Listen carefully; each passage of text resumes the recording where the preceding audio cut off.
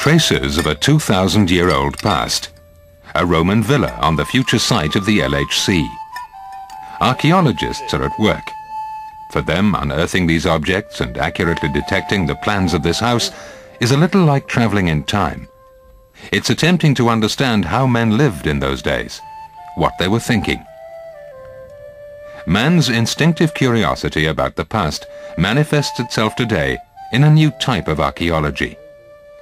It uses a giant machine whose aim is to go back in time to understand the origins of the universe 15 billion years ago.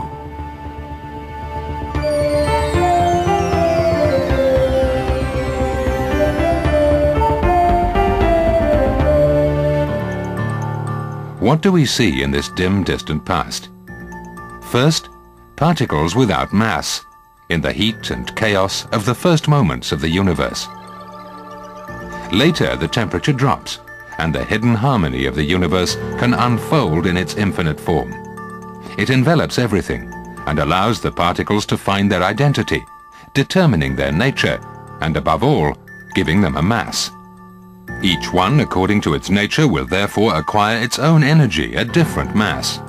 Let's freeze the frame at the moment when a blue particle is in proximity to the element which was responsible for this metamorphosis. The first challenge for the LHC is to identify it.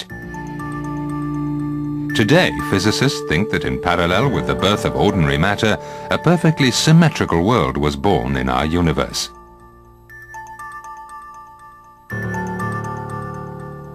With each particle observed today will be associated a similar partner, but with a much higher mass, called a supersymmetrical particle. Another challenge for the LHC: identify this partner. Another scenario, perfectly compatible with the first, captures the imagination of physicists.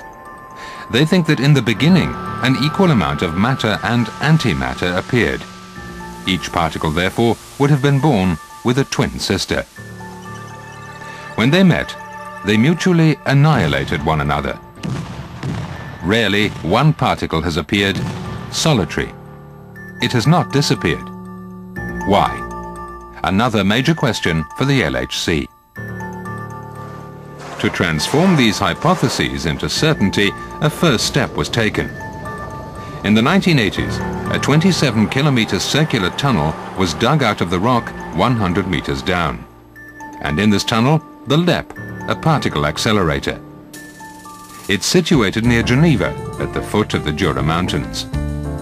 The LHC accelerates electrons and positons. Unfortunately, the more electrons are accelerated, the more they develop their own braking system, emitting light.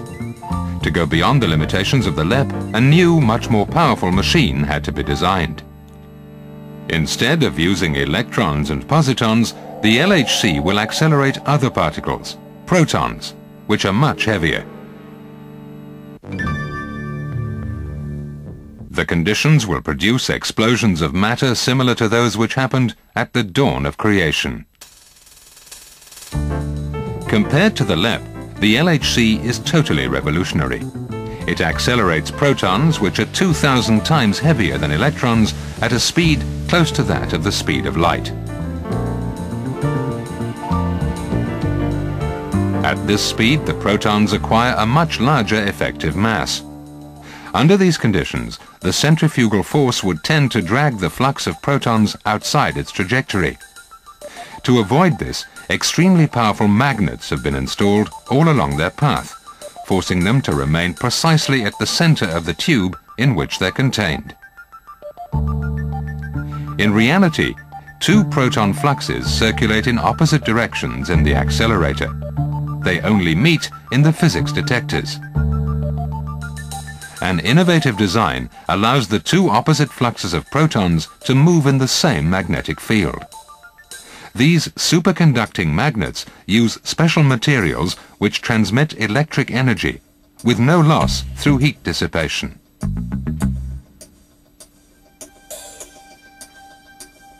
A continuous flux of superfluid liquid helium maintains the temperature at -271 degrees Celsius. Thanks to the cold superconducting materials combination, the consumption of electricity by the LHC will be no greater than that of the LEP.